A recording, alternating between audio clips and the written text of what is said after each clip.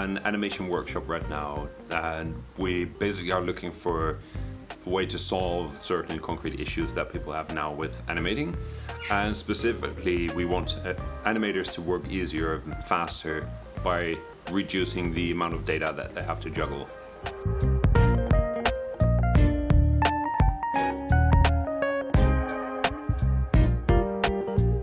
Layered animation, we want NLA-like features in the action. We want multiple ID data blocks, all animated by one action.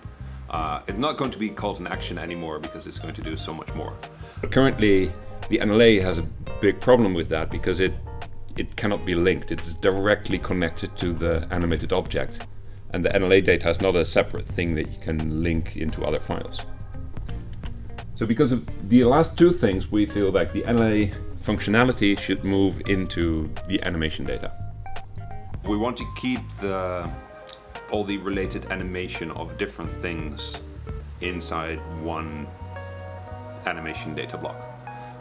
So that could be for one character, the animation of the rig, and the animation of the another object, and the animation of the material, all be contained in one thing that you can edit and you can keyframe, you can play with.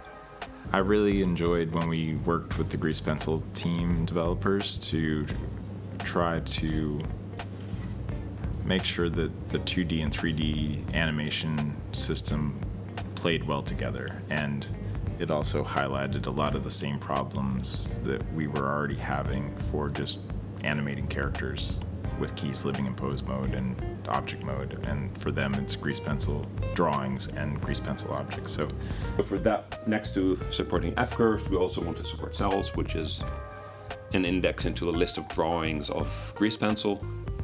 We also want to have an ID chooser.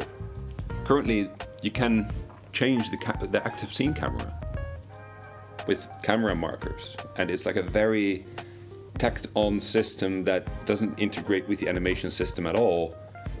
We just want to be able to animate the changes in camera in the same way that you can animate other things.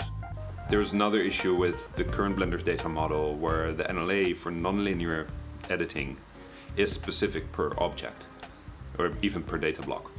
So when you have 3 data blocks that all combine into one character, they each have their own NLA, and if you want to do nonlinear animation, you have to juggle between all those different entities and read time things and make sure that all is in sync, and that's all manual work. So we want to bring that into the animation data block so that you have one data block with one set of tools that can work across all these different objects.